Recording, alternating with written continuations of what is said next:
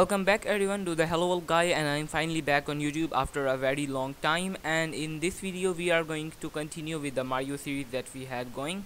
And if you remember, we were supposed to implement the collision of Mario with the map tiles in this video. So while the time I was off YouTube, I have actually implemented that already. So I'm going to basically show you a line by line overview of the code. So to start, I'm going to go under my map.h file. Actually, first let's go to the mario.h file. In here you can see we have added a new boolean here called is grounded, which is going to help us determine whether we want to jump or not, because we only want Mario to jump if Mario is standing on something. So now let's go to mario.cpp. In here you can see that if I go to the update method, now we are not just like directly updating the position whenever a key is pressed, but instead we have got a float here called velocity. And if we are pressing the left key, we are setting the velocity to negative speed multiplied by delta time, and otherwise we are setting it to positive. And the reason we are doing this is because we might want to not actually use this velocity later. So in here we are also updating our vertical velocity to add gravity and delta time, and we are handling the jumping as well. For jumping, we have added the condition of is grounded here, so that we only jump if our player is grounded. Now that's all pretty awesome, but here is the real part where we are checking for collision. So in the map.h file, we have created a function which is a boolean, which means it returns a boolean value called check collision. We are supposed to give it an x and a y, and then also a width and a height of the collision box, and it will check the collision with the map. We will go into the details of the implementation of this function later. First let's go here. So first we need to check the x and y axes separately. So first we check if the map.check collision, and then we give the we've got a our Mario is represented by a rectangle, so we give it the rect.left, which gives the x position, and we add the velocity to that, because we want to determine whether adding the velocity will push Mario into a wall, and if it is so, we do not want to move Mario. So this is by the way, this is discrete collision checking right now, not continuous, but it should work for a simple game like this. So if I go here, you can also see that we have got rect or top here, but we are not adding the vertical velocity to it because this is only for horizontal. And then we of course pass it the width and height of the rect, and then in here we are setting the velocity is equal to 0 if the collision is. So if we are colliding with anything, we stop the movement. So if moving will cause us to collide with something, we will not allow Mario to move.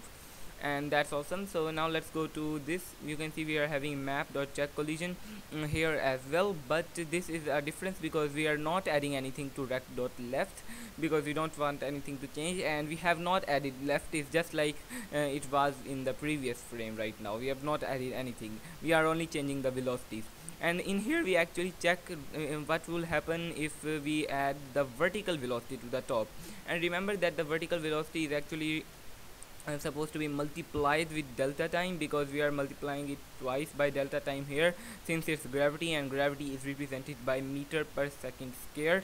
So we need to multiply it by delta time twice instead of just one time.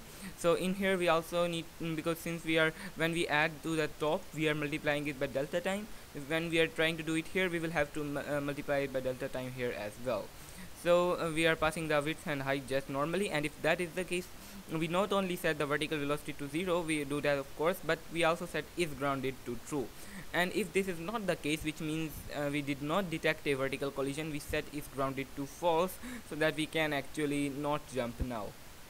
And that is all we need to do. And in the end, all we do is we add the actual velocities to the position of Mario, and that is pretty much it.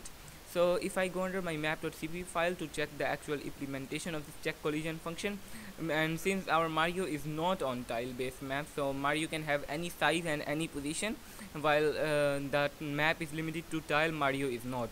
So here we have got a simple algorithm to check that out. So we could essentially create 4 integers here. One is column start, which means basically the start of the column. That's pretty obvious, and the way we do that is by take the x and we divide that by the cell size. And the reason we do that is because we want to find out the cell in which Mario is starting.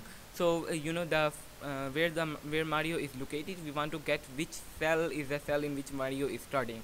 And since Mario is can have any size, he might be, spanning multiple cells. So that's the reason we need to do it this way. We have got a start where we divide it by this and of course convert it to an integer, and then we have got a tile column and in which we add the width to it to find out when Mario ends, and then we divide that by cell size. But in this case we also need to add ones because we want to check, the tile in front of Mario as well, so that or else it won't actually, cover the whole Mario if we don't add one. So we do that. And by the way, if you don't want to add one, you can also just remove one and check less than or equal here in the loop instead. That would also work. But regardless, let's go to row start, and it's pretty much the same, but instead of x we are using y. Now that's pretty obvious. So now let's go down to the loop here, where we are having basically a nested loop. First we loop over the columns. You can of course loop over the rows first or whatever you like, the order doesn't matter. But here when we are looping over each of the columns, so we are going like this, each column, and then in each column we are going through the each of the rows, so that we can check every cell that Mario is covering.